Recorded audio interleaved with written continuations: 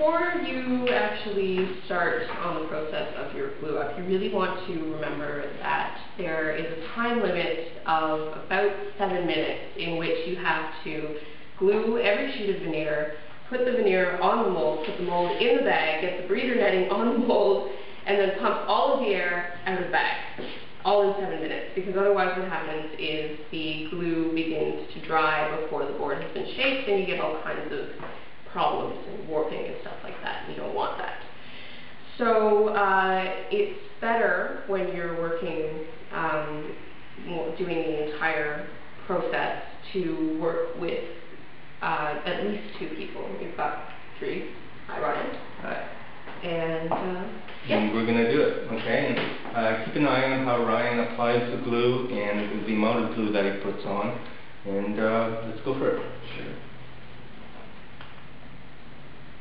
So at this point, Ryan's putting a little bit more glue on the surface that Rebecca is rolling.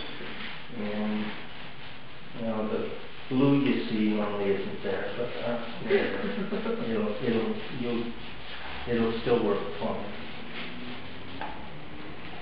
And since I'm not going to be rollering the glue at all, I'll be the one to open the bag, because you want to have someone with nice clean hands to deal with the tape that's on the bag. And when you're rolling, you just want to remember that you need to get an even layer of glue all the way out to the edges, so it looks pretty uniform. Next little spot there. And the glue pour can also be looking out for dry spots like that. And you want to try to line up the holes now with both sides. And once you get them lined up and you can see through, you then take and just pat it down, and that helps prevent it from moving. And remember, you're always having to work quickly.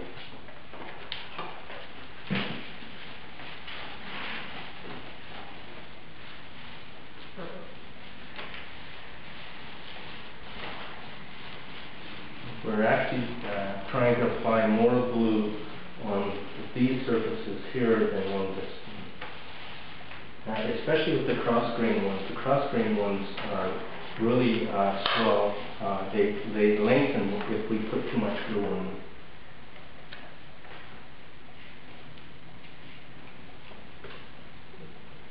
Yeah, there we go.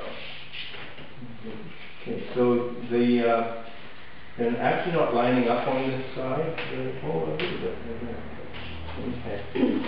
Sometimes they don't line up, and then just spend your time putting the holes lined up at this side, and that'll work really well. And just let that do whatever it's going to do.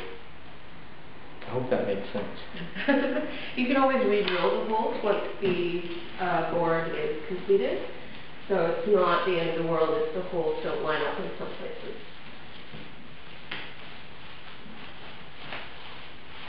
You can see we're really trying to do an even coat. And this is a good speed to get the glue down.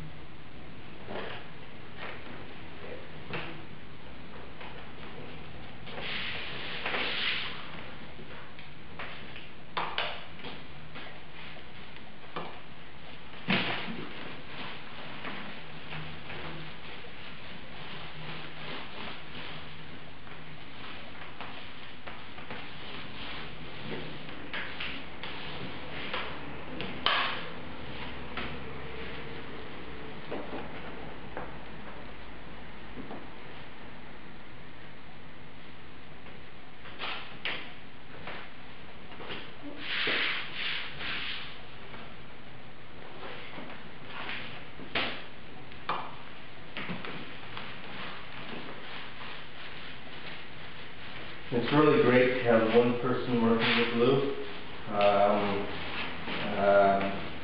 It's easy for a student or the teacher to do it, and they're sort of the ones that keeps an eye on the timing and making sure that everything is going right.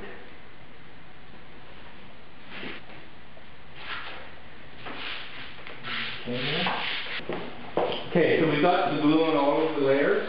And now what we're going to do is you look for the arrow and you match the arrow up with the arrow. And you can set this on top. We have a pin and we're going to put the pin through, all the way through, pressing it all the way down, and then line it up with the hole, or sometimes you have to make a new hole, but you just line it up, you press it down, you line this side up. Actually, it's not quite right. Yeah. You want to make sure it's straight, because otherwise, when you press it, it can twist slightly, and it won't be good for riding. And then we have a couple of pieces of elastic, and we put elastic on either side. And remember, you're still having to worry about time, because that glue inside is drying. And Ryan has come up with a great idea. If you put the breather mesh away from the holes in the center here, you will eliminate the excess of glue that comes up through there. It'll be a lot less work after you take the board out of the bag. Do you want to open that, Ryan? Not yet. So since I have no glue on my fingers, I'll be the one to open this up.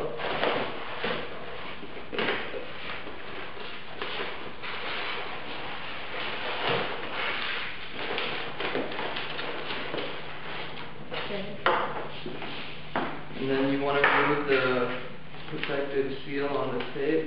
Keep it in the bag so you don't lose it. Pull these out at the edges, press it down, get rid of all the gray area, make sure you got a good seal, and just start pumping right away.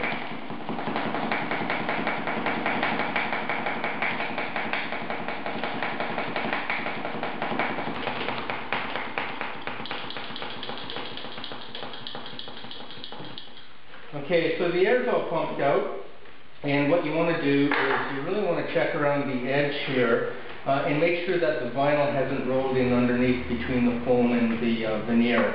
And it's a really simple thing to do, is just take and sort of press down like this all the way around on both sides, and you know, once you do that, I think you've built your first Roarockit deck, and that's about it. Right on.